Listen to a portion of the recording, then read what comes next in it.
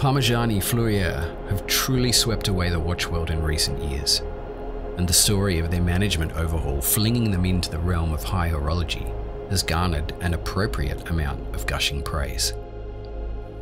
The Tonda PF Minute Rattrapante continues this trend and proves that what Parmigiani lack in design diversity, they more than make up for in ingenuity and class.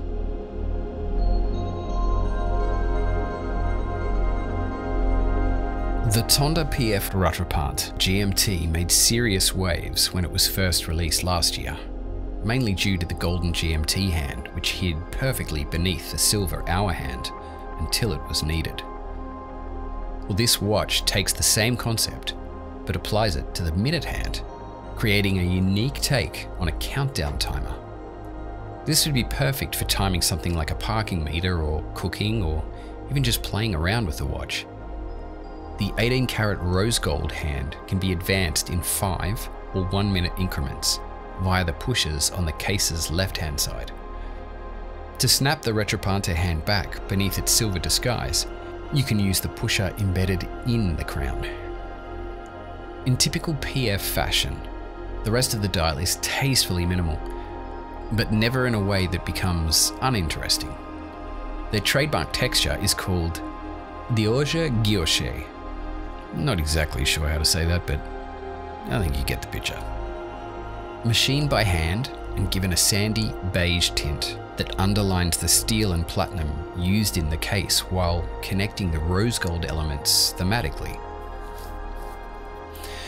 Well, it's subtle, but there's also an outer ring on the dial's periphery that's blasted for a matte texture, easing that transition between the sparse complexity of the dial and the shimmery platinum bezel. There won't be too many surprises from the Tonda PF Minute Rattrapante case if you're familiar with the brand's modern catalogue, but that doesn't make it any less of a masterpiece. With flowing lines that drape over the wrist somewhat sensually, whilst the lugs jut out a little bit from the sides of the case that hint at some kind of old school opulence. The diameter is only 40mm across, but the effect of splitting the lugs between brushed and polished surfaces actually makes it appear a little bit wider, ensuring maximum wrist presence within the boundaries of comfort. A thickness of 10.7mm passes that cuff sliding trope, but this probably isn't a watch that you'd want to hide. The sapphire display caseback grants us a view into the in-house caliber PF052, a modified version of the movement which powered the Rattrapante GMT. Its beautifully decorated plates form what looks like a mystical map, with the gaps between them as rivers that peek into the busy gears and components. Beaming in the wide open lake is the automatic micro rotor, made of 22-karat gold and deeply engraved with a featured texture. The finishing is at an incredible level, especially considering the price.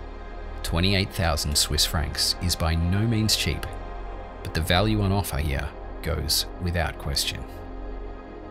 Anyway, what do you think of the Tonda PF Minute Rattrapante? And particularly, what do you think of this new timing function, or timer function? It certainly goes without question that that is one heck of a unique complication for a mechanical watch, but hell, I'll take it. Curious to know what you think in the comments.